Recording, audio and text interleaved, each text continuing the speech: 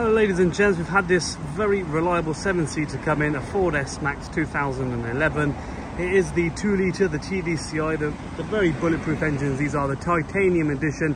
Obviously being an MPV, it is a 5-door diesel, manual, the 140 brake horsepower model. It's only had the one keeper from new. They've done 136,000 miles on the clock.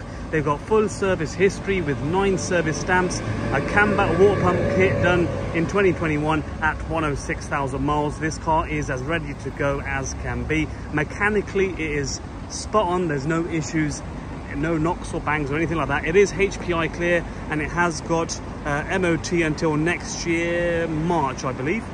Now the reason for these videos is to outline any issues that there are, so before you arrive you know what to expect. Okay, it makes our lives easier, makes your life easier, saves everyone a lot of headache and a lot of time. Okay, so we're all about transparency here, so let's get stuck in. Obviously bear in mind it is still over 10 years old, so it's going to have the odd little bit here or there.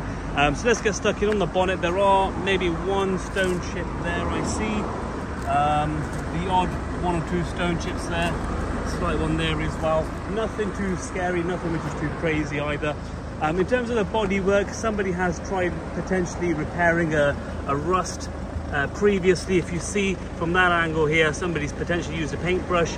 I think in all fairness, this could potentially be wet polished out. If we get time, we will give it a go, but don't hold us to it. For the price you're seeing online, this is what you get. Okay, so now let's work our way around. We have got the rear privacy glass windows as you've seen in the pictures. Alongside here, it is a nice clean bodywork. All tyres are good. It's got a nice long MOT on there. And like I said, it drives absolutely superb. Let me work our way around because I don't want to walk through those stinger nettles. A couple of odd little scrapes here and there, but like I said, it is what it is. It's over 10 years old. You've got to expect the odd little scrape or mark here or there. A couple of little stone chips on the front bumper there. Odd scrape there. Let's continue to work our way around. A couple of stone chips there.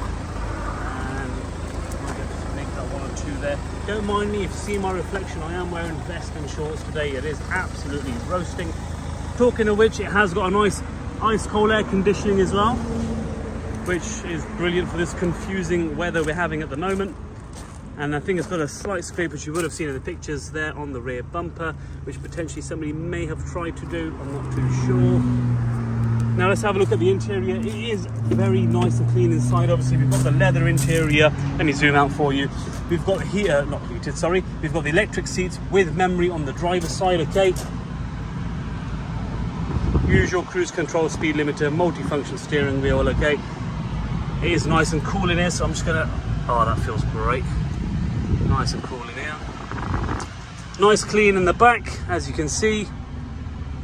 But yeah, it is what it is really. It's probably one of the best ones we've had in, being a one-owner vehicle with good history and a Cambat water pump kit that's been done on it. If you have any other queries or questions, don't hesitate, give us a call, email us, text us, and we do consider part exchanges as well. If I've missed anything out, pick up the phone. Don't be scared to ask. Anyway, thanks a lot for watching. I look forward to hearing from you.